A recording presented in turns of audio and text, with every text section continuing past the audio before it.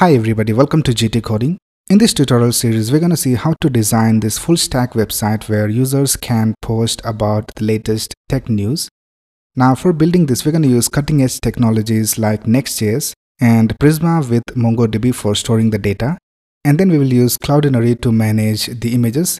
And we will use NextAuth to handle the authentication. So first of all, let me just give you a demo. So here we can see that we have this homepage. And here are all the posts that are posted by the users. Now here we can see there are different authors. So this post is posted by this author right here. And we also have the date displayed. We have the thumbnail and we have the category displayed over here. Then we have the title and this content over here. And then we also have the option of adding a link.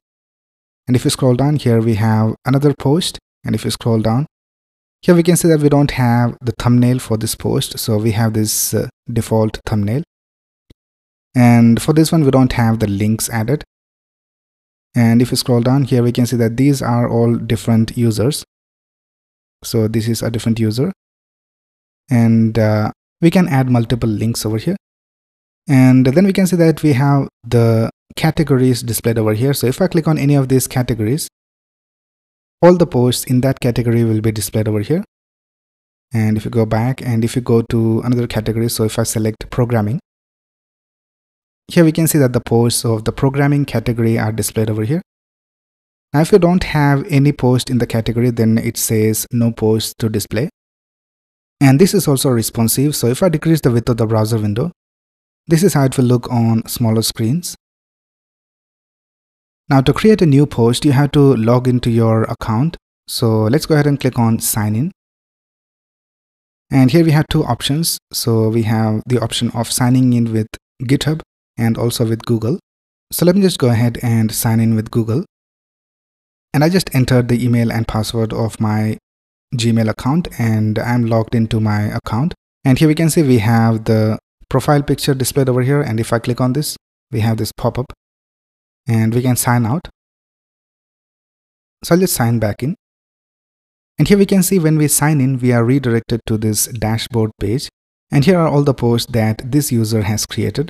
So we have the option of editing and deleting the post. And if we click on this profile icon, we have the link for the dashboard and also the create post page. So you can click on this link or you can also click on this link right here.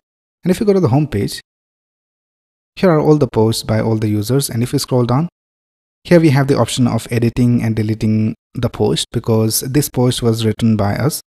And if you scroll down, here we can see that we don't have the option of editing or deleting the post because this post was not written by us. Right now, let's go ahead and see how to create a new post. So let's click on create new. And here we have this form to create our post. So I'll just add some data over here. So I'll just type test content. And here you can add a link. So I'll just type https://youtube.com and let's click on add. And here we can see that the link has been added.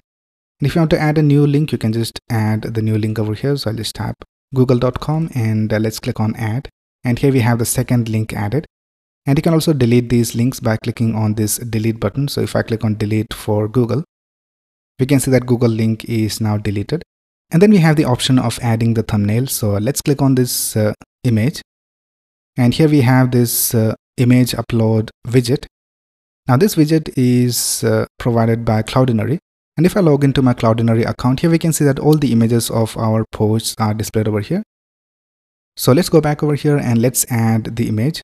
So you can add the image from your computer if you want. So you can just click on browse or drag and drop the images over here. And then you can add the link of any image over here. So I'll just go ahead and get an image from Unsplash. And let's click on connect to Unsplash. And let's go ahead and select an image. So I'll just select nature.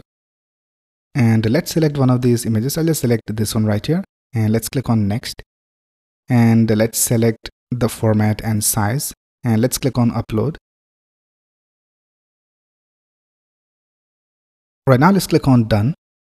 And now we can see that the image has been uploaded. And if you go to the Cloudinary account and if I refresh this page, here we can see that our new image has been uploaded to Cloudinary. Now suppose you want to change the image, so you can just go ahead and click on remove image. And now if you go back and refresh this page, now we can see that the image has been removed from Cloudinary. So let's go ahead and upload a new image. So just go back and I'll just select another image. Let's just select this image right here and let's click on next. And let's select the size and upload. And let's click on done. And now we can see that our new image has been uploaded. And if you go back to Cloudinary and if I reload, here we have the new image displayed. So now let's go back and let's select a category. So I'll just select technology and let's click on create post. And here we can see that we are redirected to our dashboard. And if I refresh this page, we have the new post displayed over here and we have all the data displayed. So we have the thumbnail, we have the category, the title, the content, and the link. And if you go back to the home page, here also we have the post displayed. So now let's go ahead and see how to edit this. So let's click on edit. Now let's go ahead and change the title to updated. And let's also remove the link. And now let's go ahead and select another category. I'll just select web dev. And let's click on update post. Now if you refresh this page, here we can see that our title has been updated and the link is now removed. And we also have the category changed to web dev. So the edit is working all right. Now if you go over here to web dev, we can see that all the posts of web dev are displayed over here and we have the new post displayed over here. But now let's go ahead and delete this. So let's click on delete.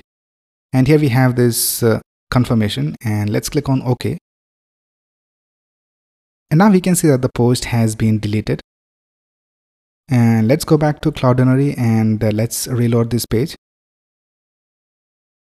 And here we can see that the image has been deleted from Cloudinary as well. And this is how this project works. So we're going to create all of this from scratch using Next.js. Alright, so this was basically an introduction to our project. From the next video, we will start creating this. So that's it for this video. If you have any doubts, you can ask in the comments below.